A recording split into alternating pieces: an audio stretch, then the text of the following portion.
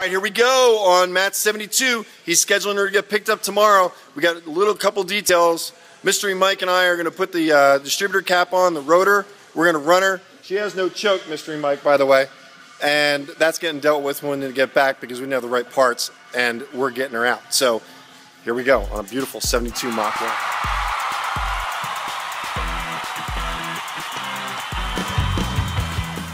Hi, my name's William Weeding, and I realized I've got a passion for Mustangs. So I started MustangMedic and basically put everything on video for you guys to be part of the process. Enjoy. So you say it only has surface rust? Really? Matt's 1972 Mach 1. Here we go, guys. MustangMedic.com. So we got new plug wires in. We've moved this off. We're going to go after vacuum lines today. We're going to look into that. We're doing the simple task of changing out the distributor cap, and we are going to change out the rotor. We're going to just for its and giggles, check the firing order just to find out, get a sense why she's popping. But I think the firing order was off. It wouldn't run at all. But we're going to look at all the vacuum lines. Gary did a lot of work on it, making the ram air. There's Gary in his psychedelic wear. And we're going to do that and just get her warmed up and run her, see what we got. I also got a rear view mirror. Gary, if you want to pull the rear view mirror off there, I'd appreciate it. And then we want to carve this off with a razor blade because it's got a new one to glue on. I got all the pieces in the truck. So here we go. Changing out a distributor cap and rotor in a really cool 72 Mach 1. Here it is. We got this glue, this rearview mirror glue that glues it on. This is from Mustang Country, and here she is in all of her glory. So I'm putting this rearview mirror on, glue, and also we needed a battery hold down, so we got that from AutoZone. Here's the distributor cap, and there is the new rotor. So we're going to be putting these on right now. Don't be concerned. I almost said Ross. Ay, ay, ay. This isn't my favorite Canadian. This is my favorite New Yorkan. Matt, we got your fender guards on there. We're diving in. So far, everything's checking out with the firing order, as I suspected.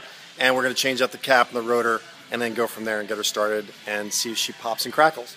Gary's putting the windshield on. Gary's putting the rearview mirror on right now.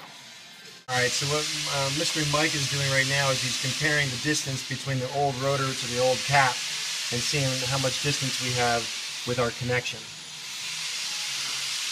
What do you think, Mystery Mike? Yeah. Is it good? It's too far away? Looks a little bit. Yeah, so it's a worn rotor, worn cap, so we're changing this out. This is the last of the stuff. We changed things as we were being assigned to do them, and this electrical system was what we decided to do at the end. So for about a month and a half, it was all undercarriage, and then at the end of this project, it's all trying to get her to calm down with the backfiring and the popping that we have. So we're trying to get that straightened out before it goes. If not, if we can't get it done by tomorrow, she'll get taken over to Syracuse and get adjusted over in that atmospheric pressure. Sounds technical, doesn't it? This is pretty amazing. Look at these rotors lined up to each other, and look at the distance between the tip of this to the tip of that. This is a great way. It's a very inexpensive part. Get a rotor, the new rotor, put it up against your old rotor, especially if you just buy the car. This is completely worn down and creating a distance. No. It's the wrong rotor. What's the wrong rotor? This is the wrong rotor? Well, they're two different rotors. So they gave us this is the correct rotor from... I don't know. But what I'm saying is you can't take a car that uses this rotor, put this rotor in it, because this is too short. You'll have arcing across. Yeah, but we got a new cap and a new rotor, so we should be good. What I'm saying is this is the second time we've seen this come up where a car won't run right because of a different length rotor. Right. So this is a new one that we're theoretically going to put in. This is the old one we're taking out, but we could not... I think this one's a little too short, and it probably should have had this one in here. Right. But we're going to a new cap, so... Right. So we're changing out the cap and the rotor, but first we're doing the rotor, right? But yeah, but anytime you're doing a tune-up, make sure the right rotor is in the right cap. Yep. Because you never know what you're going to get when you get these cars. All right, so here we are. We've trimmed off our battery securing brackets so they're nice and professional, and we're now going to put them onto this car. All right, battery secured, check. Now we're going to do a startup on her. Mike is doing the process of elimination. He knows about the headers. He knows about the exhaust system, the new carburetor, and all that fun stuff. We just checked her. She's at 6 degrees. And we're changing out the cap now, Mike? Yeah. We're changing out the cap and the rotor. We're going to start her back up again. I think Mike has found the problem. I think it's either a worn-out rotor or it's just a wrong rotor and possibly the correct cap. The cap's got some cracks in it, so... What do you think, Carlos? Well, I don't know. We need to find out. Thank you, Carlos. Welcome.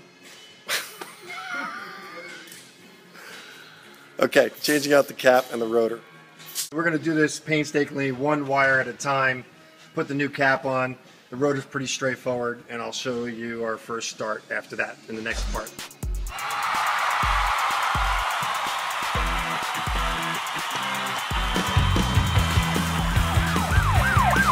MustangMedic.com. Please look for the link in the description below for the next in our series.